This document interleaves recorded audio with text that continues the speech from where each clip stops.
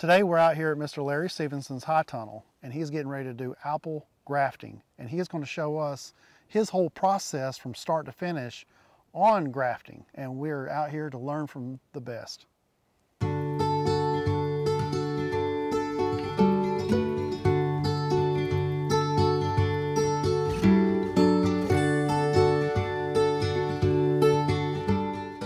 Now, Mr. Larry, you have just got this rootstock in the mail, and we had just gotten our rootstock in the mail from Willamette, the same company that you ordered from.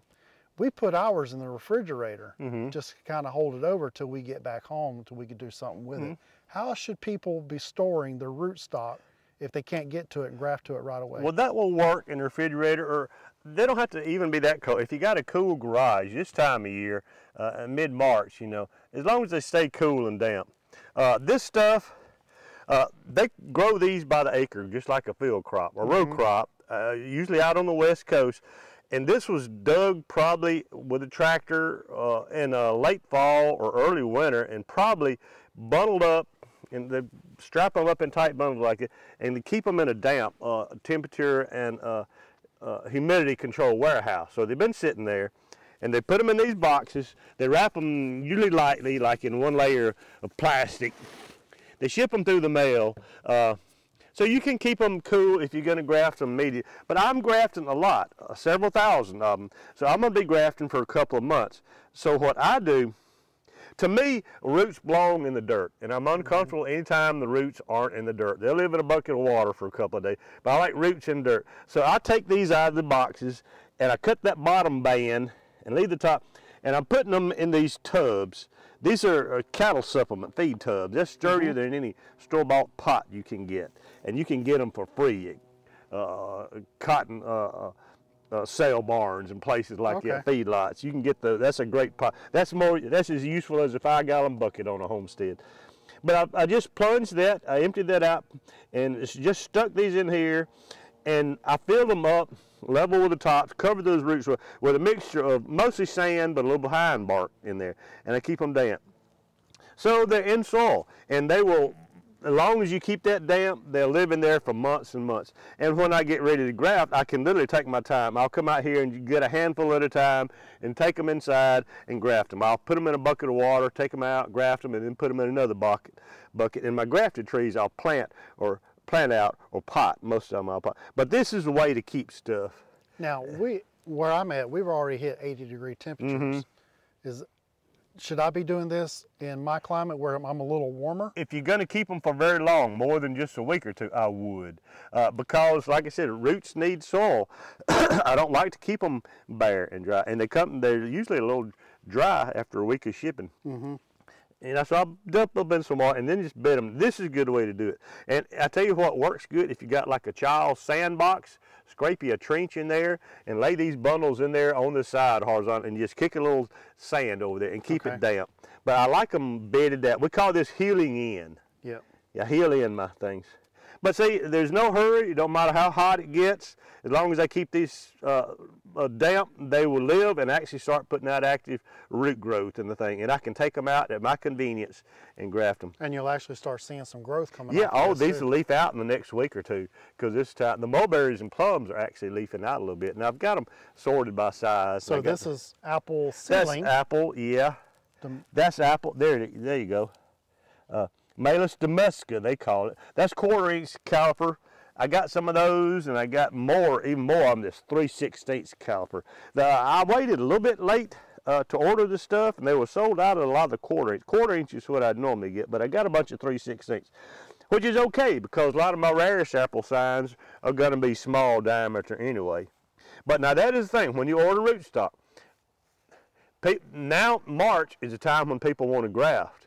It's too late to order rootstock. The big rootstock order back in November are sold out. You need to order early fall because they're growing this stuff at a field, you know, and they're trying not to grow more than they can sell. So most big rootstock nurseries get sold out by this time of year, and And people, you know. I see people on Facebook groups. Yeah. And they're like, hey, I need some Desperate for rootstock. You can't find it anywhere this time of year.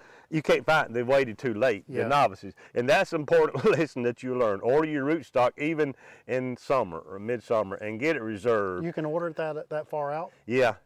Yeah, even a year ahead of time. They will reserve stuff for you and deliver it when they have it. So that's good. So that's apples. Here's some mulberries. Mulberries, that's pears, quarter-inch diameter pear. That's Pyrus. Yeah, communis. Communis. That's your common European pear. I've got a little bit of plum, native plum rootstock, what we call a Chickasaw plum. It tends to be thin. That's plum. This is mulberry. Now, will you have a problem grafting down to a little stuff like that? Yes. You would like quarter-inch diameter, or between 1/4 and 3/16 is ideal. You know, like pencil size diameter. That's what you can easily cut. If it's bigger than that, it's just a hard piece of wood to cut, because all fruit wood is hard. If it's smaller than that, it's harder to graft. I have a bunch of tiny little signs for mulberries and plums especially. My sign wood from that NC McKibben are more like toothpick diameter rather than pencil diameter.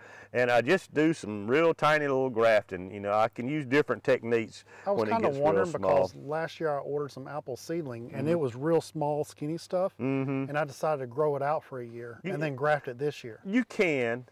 I'm just doing it commercially. I got to get these things for sale. I would like to, everything I do, I would like to sell them this year. Yeah. That's my goal. Graft them now in March and April, sell them by the end of the year. Get 3 or 4 or 5 foot of growth out of there and sell them. Yeah. So I can do it. I don't like to like these plums, I don't want to plant out 100 plums in pots and tend to them all year. Yeah. That's time and labor. And now that I'm doing it commercially, that matters. Now I'll tell you about persimmon sign wood. One thing about it, see, I can just pluck these out as I want them. Wow, that's some good looking roots. It is some good roots. These are field grown persimmons. Now persimmons, this is characteristic. That's tiny little sign. I mean, that's tiny little roots. So if you graft here, that's like 3/16 small. But persimmons have this little bulbs. That's characteristic. They have this little bulbs right above the root, and they have that little taper. And so if you have different size persimmon sign wood, you can actually cut at different lengths all up and down. You can actually go right into the root. You can, and I don't care if the graft union is planted above ground or lower. I'm fine with it if it wants to root. So I'm not picky. They're not the sign is not getting any particular benefit from this just plain old native seedling rootstock. So I don't care if it roots or not. But that I use that's my sweet spot right there, that bulge, and I can cut different lengths on there to match the sign. The sign and the rootstock doesn't have to match perfectly. The cambium layers have to match at least on one side. That's right. But I do a lot of them that are uneven sided. I can't get a perfect match, so I'll simplify grafting.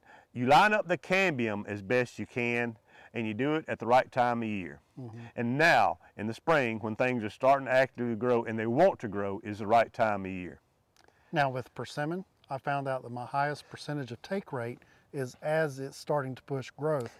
That's when I like to do my persimmon. Persimmons for me will be last. Persimmons and pawpaws I'll do last. Okay. They need to be grafted after it's leafed a little bit. And they have at least small size diameter leaves. So it will be the last thing. And they typically are late to come out of dormancy. Persimmons respond to heat units more than other factors like other plants. Apples and pears, they come out of dormancy according to the length of the daylight hours and the ground temperature and the angle of the sun and a bunch of mysterious stuff like that. Where persimmons is mostly heat. And I can show you in the high tunnel. I have persimmons last year, tiny little runts that only grew a few inches. Well, I need to get more growth out of them. So I have a little low tunnel structure inside my high tunnel, so they're double insulated. And I've had those in there and they're artificially warm, so they're already leafing out. So I've got a month head start on the growing season because I need to push more growth to get those persimmons and sell them. Very helpful information. I appreciate you sharing little tricks. That. Grafting is simple. Like I said, line up the cambium layers at the right time of year. You don't need special tools or techniques, but experience does help, and as you do more and more, you'll pick up a lot of little tricks like that to timing and other things that will help up your percentage. Well, I felt a little bit of a drizzle. You want to take some stuff in there and get started? Yeah, let's do. All right. I got pins, I got paraffin M, I got rubber bands. The more in-depth things, but if y'all making a video, we might as well include rubber bands, buddy tapes, stuff like that. This is the exact same rubber bands I buy. Dollar General or Walmart. Yeah. And you got several knives here too. Several knives, I can show you those. You got one with a budding. I love that knife. The blade's just a little bit too thick, and it don't hold the edge. Like this is my favorite. I've grafted thousands of trees. O'Neill. Open L. Open L, yeah. I've grafted several thousand trees with that. That is a cheap $15 French pocket knife made to cut open wine bottles. The blade is just happens to be the right thickness. It's got that locking thing. See, turn that collar. That is neat. Look at that. Open L number 6. That's cheap carbon steel, but it holds an edge longer than this $150 pocket knife.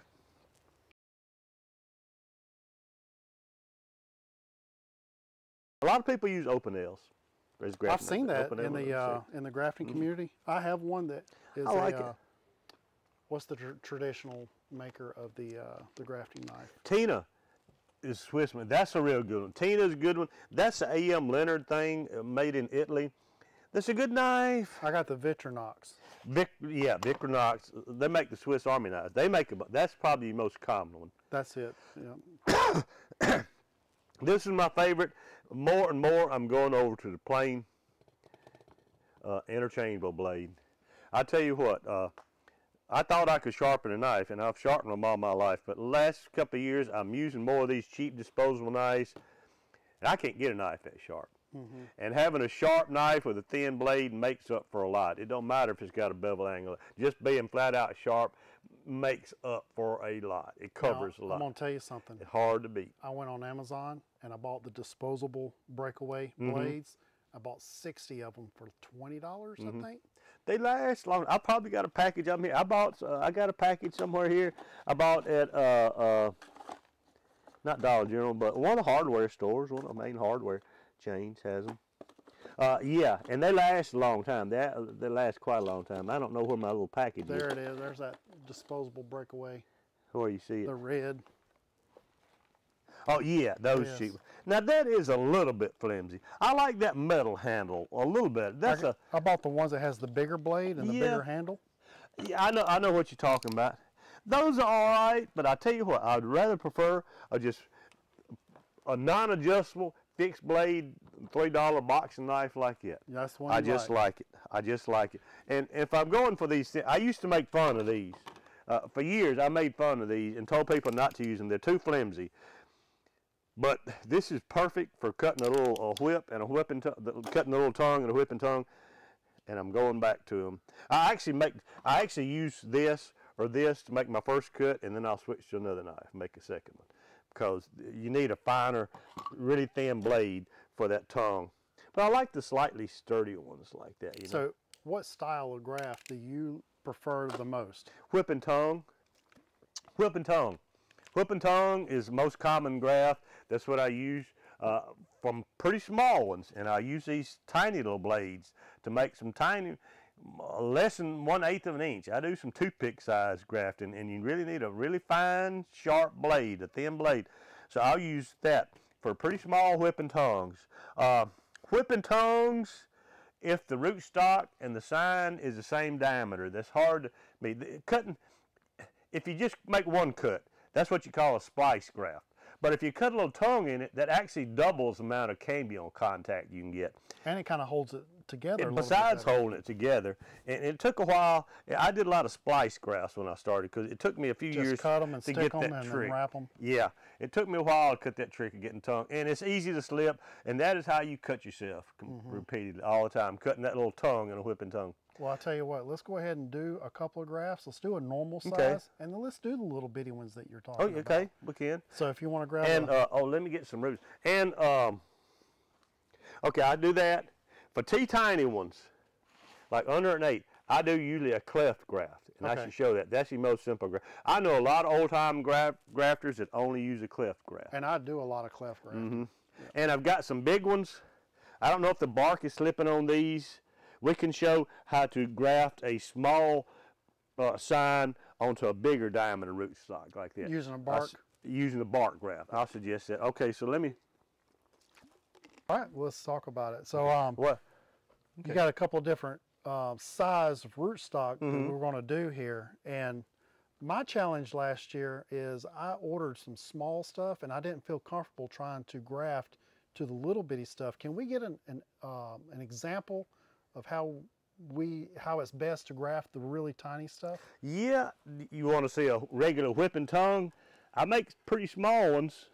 I'll show you a whipping tongue and I'll show you a bark grafted. Now this is seed-grown mulberry rootstock from one of the state nurseries, and they do not grade it. So you see, you get great big whopping ones like that and tiny ones at the same time. Wow, look at that. You got a really big one there, and then you have they are not graded. Whereas if you order them from a rootstock nursery like Willamette, see, that's graded all at 1/4 inch, and that'll be closest. But you get them from state nurseries, they're any size in the rainbow. So ideally, you would like the rootstock and the sign to match, but you ain't gotta. People starting off grafting, that's a big issue to them, trying to match them. I just pluck them out. I'm pretty good at judging by eye, and I don't have to get an exact match. Because, like I said, you have to have the cambium of the rootstock and the sign to match. But they have to match on one side, at least one side. If you don't have any cambium match, at least on one side, there's no chance of it taken. So I try to match the cambium, and even on equal size rootstock and sign, I'm really lining up the cambium on one side. I'm always looking at one side of the graft. So here's a mulberry. Mulberries are rooty. I used to not do much root pruning, but I'm going to pot that, so I cut that off. So you can see there's a tree. Let's see. Let me get my mulberry rootstock. And when you're grafting, or if you're like a sign exchange or something like that, and you got all these rootstock, they got all the sign wood laid out on the table, you got to keep them in the right place. You got to keep them organized. You cannot mix them together. Once you get a pile of sticks mixed up together, you might as well throw them away. Because you don't know what you got. Now, this is how I store sign wood. See, I cut these off by producing trees. This is what I pruned off. I cut them in the lengths to fit in this 1 gallon plastic bag, and I put just a tiny little piece of paper towel in there, damp paper towel, to keep moisture in there. You don't want to get them too wet. I wouldn't put like a whole paper towel or wrap them up in there. They get too wet, and if you let your sign wood get too wet, it'll mold. I've had that problem too. I do, and old stuff. I keep some sign wood up to a year in the refrigerator, and most of it molds. 95% of it will mold and be unusable and die, but some of it is fresh and green. You scratch the bark, it's good a year later, and those are always the ones that were kept a little bit on the green side. Last year I stored some in bags without the wet paper towel, and 8 months later they were still good and viable wood. It is drier ones. The fungus is going to develop if they're very wet, so it is, you keep them a little bit dry, and that's why I say just pick off a tiny little pellet corner of a paper towel or newspaper and dampen it just a little bit, because kept in the refrigerator and damp, you know, they stay cool. But okay, here's my sign wood. I cut off too many roots. I cut it off pretty close. That's the level where you'll plant it, so I'm grafting pretty close down. This situation, this is like 1/8 of an inch or so. This is one. I'm zoomed in. Oh, okay. This is one where it's good to have this little thin bladed, really sharp knife. And you start about 1/2 to 3/4 of an inch from the end. And you try to do that in one long stroke like that. And you hardly ever do. So I touch it up a little bit. You want a long slant. Can you get that slant? That's important, and you want it straight as it can be. All right, that's a splice graft. Now I'm going to cut my little tongue in there because I'm going to do a whipping tongue. I actually made these little thumb protectors. I will slip that over my thing. This is where grafters cut themselves. We cut ourselves repeatedly right here every time when we're trying to cut this tongue in a whipping tongue graft. This little deal here keeps me from cutting myself. And people laugh at this, but they cut themselves every year and I don't. So, and now I'm starting, cut my tongue, I'm starting right above the pith of the thing. And all fruit wood is hard. I am not forcing this blade through there. I'm wiggling it back and forth and taking my time. That's really important. If you try to force a knife through the fruit wood, see, like that, it just slip. You will cut yourself without a thumb protector. No big deal.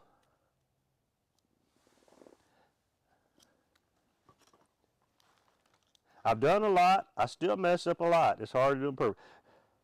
Now grafting, I want to say, speed does not matter unless you're doing it in a big commercial place where they're keeping count of how many you do an hour. Speed is the last thing you worry about. It does not matter how many you do an hour you do. Take your time and try to do everything just perfect. But you see, I've kind of wiggled my blade through there, and that's my whipping tongue. Now I will try to pick out a mulberry sign that approximately matches it, and that's about the right diameter. Mulberry signs, usually the buds are pretty far apart. And for a good graft, you only need 2 or 3 buds, which is a piece about as long as your finger. If you use a whole stick like that long, it actually is slower for it to take and slower for it to grow. So you use a very small piece of wood. Like I said, 2 or 3 buds is typically what you go for. And I'll do the same thing I did on the rootstock. I will take that down to the end. Okay, now I've cut a little whipping tongue in it. Now, I like to wrap all my signs in this product. It's called Parafilm M. That's a laboratory aid. It's made to seal test tubes. It'll come on a roll like this with paper backing, and I just snip off a piece with my scissors. And this is thin plastic. It will stretch just endlessly. And I put my finger on there, and I stretch and stretch and stretch this stuff. Now, you don't have to use Parafilm M to wrap your signs. More people don't, but I like it, and I do all of them like it, because all that plastic will do is keep moisture in that sign for a couple of extra days, and that'll give you a little bit longer for it to take. So that's my sign. Got a whipping tongue cut in there, covered with Parafilm M, and just match those things. I slide them in together. And what I'm really doing is lining up the cambium on both sides. That's teeny. It matches better on one side than it does the other side. But the one side, you want to get a good match. That's a good looking graft. That one looks okay. But you see, it took me a couple of whittle strokes. If you're really good, you do it in one long stroke. Now, to wrap the graft union, I use this product. This is called Buddy Tape, B-U-D-D-Y, Buddy Tape. It's expensive. This is like $50 or $60 a roll, but I can get about 900 grafts off of that. And the advantage to me is fast. See, it's perforated. It's about 1 inch by 2 inch. It's perforated. I can just snatch off a piece of that, and that is just the ideal size to make the graft union. And I'll hold my finger on one side of that, and I'll just wrap and wrap and wrap. And I'm stretching and stretching and stretching that plastic as much as I can. See, over and over and over, stretch it. And this Buddy Tape and Parafilm will both stretch. And you stretch and stretch and stretch. And you don't need to tie it. It's not sticky, but it'll adhere to itself pretty much. That is a finished graft union. And you don't even have to put any rubber bands on that. I don't. I'd use rubber bands sometimes. Now, this Buddy Tape will rot away in 2 or 3 months. And the buds will bust right through the Buddy Tape, so it's no problem. But I'm using the Buddy Tape, the Parafilm M, excuse me. I'm using the Parafilm M for that. I'm using a different tape, the Buddy Tape, for the graft union, because Buddy Tape takes up to about a year to rot away. I have wrapped the graft union with Parafilm M before. It dissolved within about 3 months and exposed the graft union. So these look very similar, and you can't tell them apart. They're both thin plastic, but the Buddy Tape is for the graft union because it lasts longer. And you can pull it and get a look, and it holds that union together. That a little bit helps. tighter. And it helps. It stretches and stretches and stretches because you want that as tight as you can. And a lot of times you cut a graft union that's less than perfect, and it's not a perfect match, but you stretch it and put pressure on there, and you can actually draw the sides of that graft union together and force them to match. But that's a pretty good union. Now, if I did not have a good union, if it's on bigger stock, I do this. I use a rubber band a lot of times. You can use rubber. This is like a postal size rubber band. You can do the grafts just by these. I usually don't, but I use it as additionally. If I did not have a good graft union, I wrap it the same way. Don't tie it at the bottom. Just hold it with your forefinger and overlap it. And that overlapping, once you put pressure on that rubber band, that will actually hold it in place without a knot.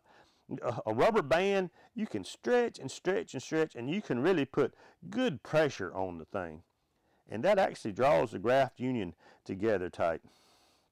Now, whenever I'm using the rubber bands like this for my graft, about 6 weeks in the sun, that thing will rot and fall off of there, and that graft union will have taken. So. And look, I put my forefinger there, and I just make a simple half hitch over that. And that's only knot, just that one half hitch to take, and it doesn't come loose. Rubber bands, when you put them out in the sunlight and air, they dissolve amazingly fast, like you said, within a month. Yep. So now this is advantage. The buds, I don't have to do anything else to this after I plant. The buds break right through this parafilm. It'll dissolve within a couple of months. The rubber band and the buddy tape will last. The rubber bands will fall off in a month. The buddy tape will last 3 or 4 months, and that's long enough for that graft union to heal. And so nothing will be girdled. Nothing will be girdled. I don't have to take it off or anything. That's finished. It's finished except for this, and this is tremendously important. Label them right away. No waiting. One tree at a time. Put your label on what that is. Grover's Best. Grover's Best Mulberry. And I'm using, this is a temporary tag that I'll put on the thing. This is just common 1-inch masking tape. I put this on temporarily until I make sure the graft union is healed, and then I'll put a more permanent label, plastic label on there. But I'm using this type of pen.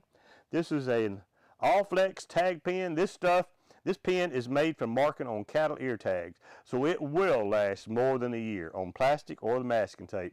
Your regular Sharpie marker will fade out, and every other garden marker I've ever used, Sharpie will fade out within 2 or 3 months, and by midsummer, you will have lost your identification on this. So let me ask you this, Larry. I use a Sharpie paint pen.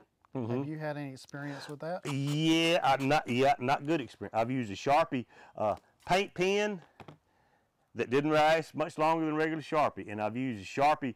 They make an industrial, supposedly permanent type pen, same thing. So I don't know any Sharpie bands I'm happy with. I've used the Sharpie paint pens before. Where do you find your tag pens? My wife ordered them from Amazon. Okay. Now, I don't know. I think she got those from a pet supply company or like a cow and horse company, veterinary company. Okay. You can get them off Amazon, and they're not real expensive, and they last a long time. But that is a truly permanent marker. So that is finished. Potted up. That is native mulberry rootstock right there, and this is a hybrid between red and white rootstock on there with a tag on it. And like I said, I'll come back and replace these with a more permanent tag like that. I'll show you some more. I love the buddy tape.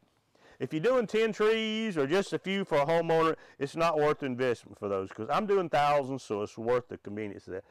This right here is your conventional grafting tape that everybody has used for years and years. It's called floral tape. That's like $2 or $3 for a roll. And it is non-sticky tape. It's flat on both sides. This stuff is tough. It doesn't stretch as much. But if you have a graft union that's not good, this is just like the rubber band. You can wrap this around it and puts a lot of pressure on there, and you can pull that graft union together. You can really pull tight on that. Pull as tight as you want without breaking it. Now, I've done bark grafting on trees that I've reworked, and to be able to pull that bark back to it, I use electrical tape. Electrical tape or this. Electrical tape is easier because it sticks together. There's been more more grafts made with electrical tape than anything else. But this is good. Now, the disadvantage of the floral tape or masking tape or electrical tape, you got to go back and cut that off. Yes, because this will actually girdle and strangle the graft. So I'm doing thousands of them. It's a huge advantage to me to use the buddy tape because I don't have to take it off. It'll dissolve by itself. This stuff, I would have to go back by midsummer or late summer and cut every bit of this off. So you don't use that as much as... No, hardly ever. Yeah. Hardly ever. Like I said, when I'm grafting onto a bigger piece of wood with a bark graft, something like that, and I need some hard pressure, I would use that. Well, great. That was a great example of some fine, thin stock. You talked about doing a bark graft to where you're using a smaller scion to a larger diameter rootstock. Can you show us that? Yep, I sure will. Let's see. Now I'm keeping this stuff together carefully. Now, as a side note, I was teaching a grafting class last year, and my scions almost got mixed up. That is the first thing I tell them. Keep it separate. When you take it out of a bag, you've got to put it back together in the bag. And I see people leaving with unlabeled stuff. They don't know what it is. Once you get all they're just sticks. And once you get all those labeled together. Now see, this is too much paper. Yeah. Once you get all that stuff labeled. Uh-oh, some of that's starting to push some of that's buds. breaking. That's a turnbull pear. Okay, let's see. Now, with it starting to push growth like that, how do you feel about using that? I don't like it. I'd rather have something fully dormant, but I'll use it anyway, and I usually have success. And like I said, a lot of my Cox Winter and Anna apple signs, they started budding in January, and I just couldn't get to the things in time to cut them. So I got some that's got small leaves or buds, and I'm usually pulling those off. And I use them. I'd rather have fully dormant stuff, but I can make it work. You seldom have exactly what you want, so you'll do a lot of that grafting. You make stuff work. Okay, for sometimes when you have a small sign and you have a big rootstock and they're not obviously not matching very well, you can use a bark graft. Handy to know. See, now that size wood, when you get to that size wood, that's hard to cut. Okay, I got this cut off horizontally. I'll simply make a cut about 1 inch long, cut it all the way down And so you're going to use to the wood. Just cut the bark on it. Yep, just cut it straight up. And it's better if it was a little bit better later in the year when the bark was slipping. The bark is sticking real tight to it right now. So if that rootstock is actively growing, that bark will just slip right off of that. Yes, and that is for most stuff. The timing is a thing. You know, people want to start grafting too early in the year, but the time to graft is when you see the trees all around you starting to bud out and leaf, and that is a time when they want to heal and grow and take off. So I try to work with nature instead of against it. So I don't graft stuff before it's season. I'll wait till stuff is budded out and ready to be grafted. All right, here's a turnbull pear sign. I don't like it budded out like that. I wish it hasn't, but that's what I got. I have some very low chill apple, and it's starting to push growth in the refrigerator. Yeah, I have that happen. That's not uncommon. I use it. I've never had any bad, spectacular failures using some stuff that's slightly budded out. And okay, so I'm going to make a bark graft. I did the same thing, one long cut, but then I'll go to the back of it and whittle a little toe in there.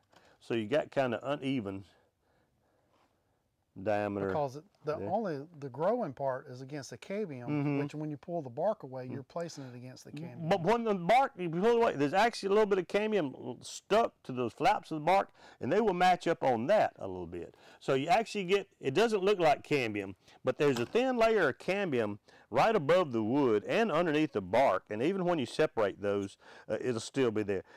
A bark graft looks rough and crude, but they heal up surprisingly fast. And now, I've got my little wedge shape cut in there. I'll just simply slip that in there. The bark's not slipping. I would like for it to part easier, but that's kind of doing it. And you can see I took it up all the way to the graft union there. That is a small diameter sign on a much bigger diameter rootstock, which looks rough and crude. Usually no problem. They take just as well as whip and tongue graft. I'll have to use probably a couple of pieces of tape on this. A graft union, it does not really have to be airtight. If you're using a plastic product like this, it will be airtight, but it's not strictly necessary. You just want to keep air, too much air, and bugs and dirt and water from getting into that graft union. But you see this tape, this buddy tape, it will stretch even around an angle like that. And that's another advantage to it. Boy, that looks good. So that is a bark graft, and that's what you do. A lot of times you'll have uneven size rootstock and sign. And what did I say what that was? That was a turnbull pear. Do you have that label so I can show that? Turnbull, old hard pear. More like a hard cannon pear. I forget its origin. Texas, I think. I won't graft a lot of Turnbull because I think it'll be more of a cannon pear than fresh eating pear. But there's another one. Like I said, I'll plant that in the pot and I'll need a bigger pot. This is characteristic of pear rootstock, pear root. Pears form a bigger taproot with very few fine feeder roots. And it don't look like it support much growth, but I get 6 or 8 feet of growth in a year out of this. They don't really actively blow over during hurricane season either. No, pear roots as compared to this. All right, now see, that's characteristic of apple root. See how rooty that is? Yep. So I could dig up a unknown tree out of the ground, and I could tell if that was a different apple and pear. And then you got mulberry roots, which mulberries are excessively rooty almost. So I actually pruned some of the mulberry. I used to. I say mulberry is probably one of the most vigorous things I ever worked with. It is a vigorous grower. You put it near dirt, it'll go. you do, and they will root. You can stick the tops of them in soil and root and grow your own rootstock. But that's finished. All the roots are different. I used to never. The roots are the heart and soul of a tree. You know, it's the soil and your roots where all growth comes from that. So I used to never prune roots. And when I'd get something like this, if I had a big root system, I'd put it in a big pot. But I'm talking to a lot of my nursery friends now, and they do a lot of root pruning. They cut the roots down to fit their pots that they want to fit in. So this year I will do more root pruning. Is this a colonial type of rootstock? No, this is seedling. This is seedling. I think everything I have will be seedling. You know, I don't think I have any colonial rootstock. It's all be seedling. Okay. But that's it, and that's a second finished graft. You want to? I can show you a cleft graft. Yeah, let's do a cleft. Cleft is real simple. Cleft graft is the most simple thing. It's the one I use the most of, probably. I use it mostly on tiny stuff, very tiny stuff. That's literally too small to cut a whipping tongue in. We'll go back to mulberry again. All right. And let me find a tiny mulberry shine.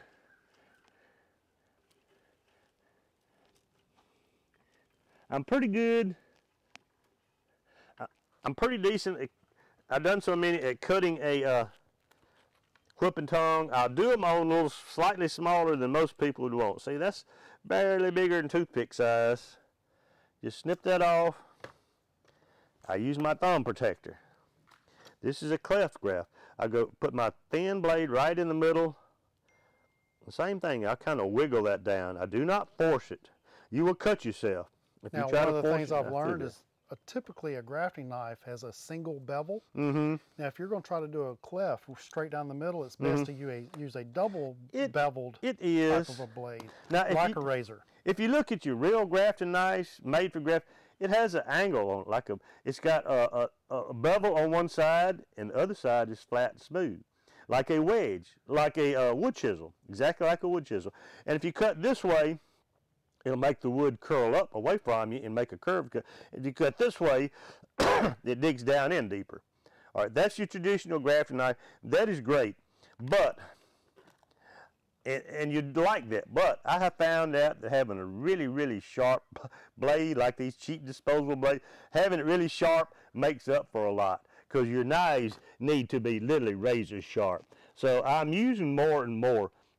That's about the same size. So I'm using more and more of these cheap disposable knives. And so I'll cut it on both sides even.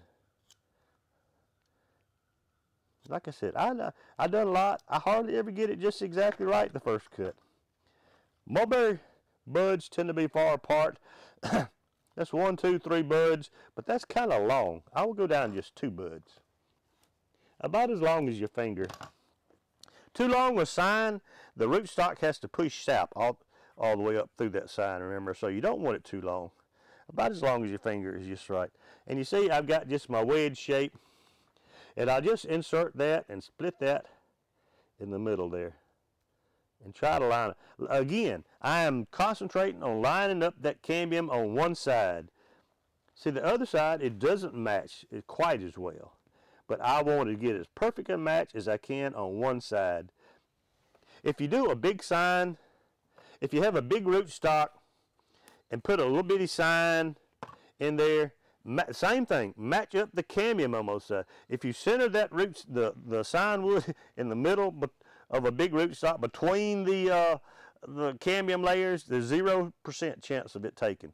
But if you it will not take. If you get that cambium lined up on that one, and the other side where it's not lined up, callus will form, and it'll be seamless the next following year. It will do it. Now, like, I'm hardly ever making just a perfect graft union. They will heal. That's what I'm saying. As long as you line the cambium up well on one side, that will heal, that will take, and it will grow over fast. And same thing on this when you have a bark graft. Very different sizes that will heal over, and this sign wood will heal over that and grow solid in within a growing season usually. So it's not a big gaping wound like that. Not for very long. They heal. And once the graft union is healed, it is typically not a weak spot on the tree.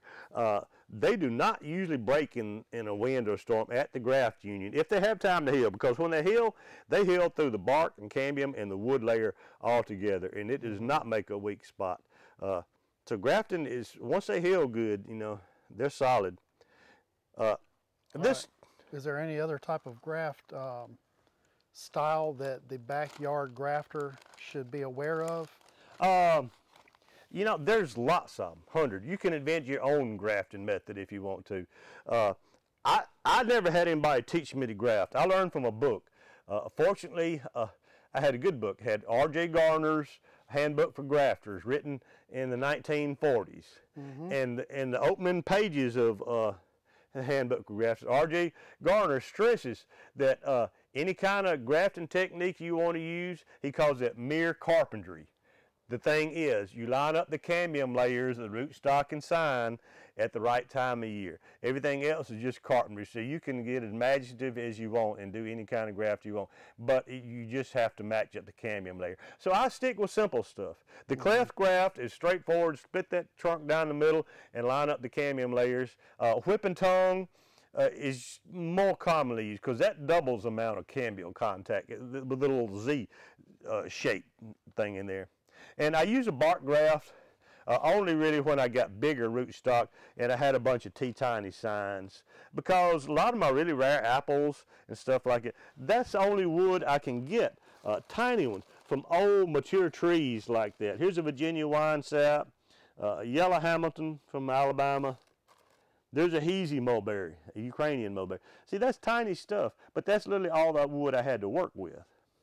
So I will make them match. The cambium layer has to match on one side, and that is what you got to focus on. Everything else is just tricks.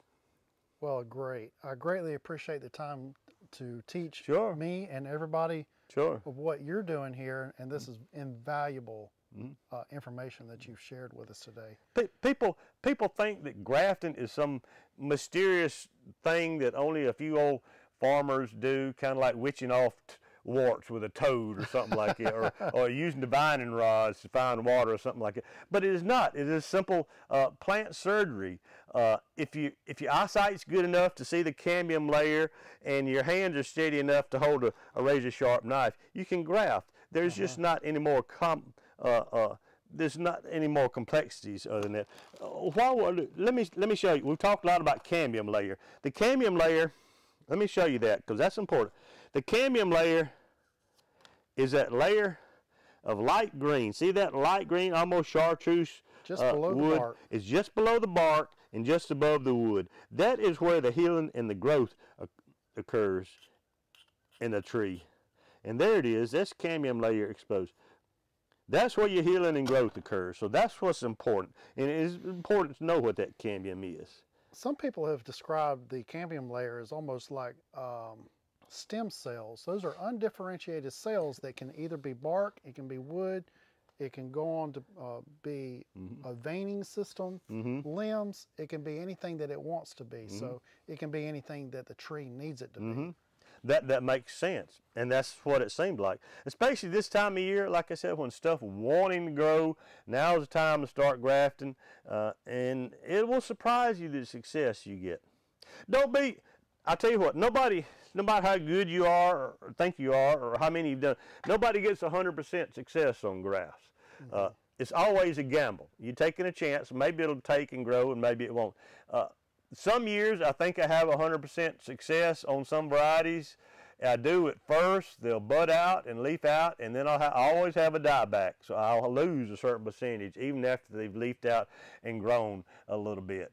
You know, so nobody ever gets 100%. And when I first started grafting, you know, I was timid. I didn't know much about it.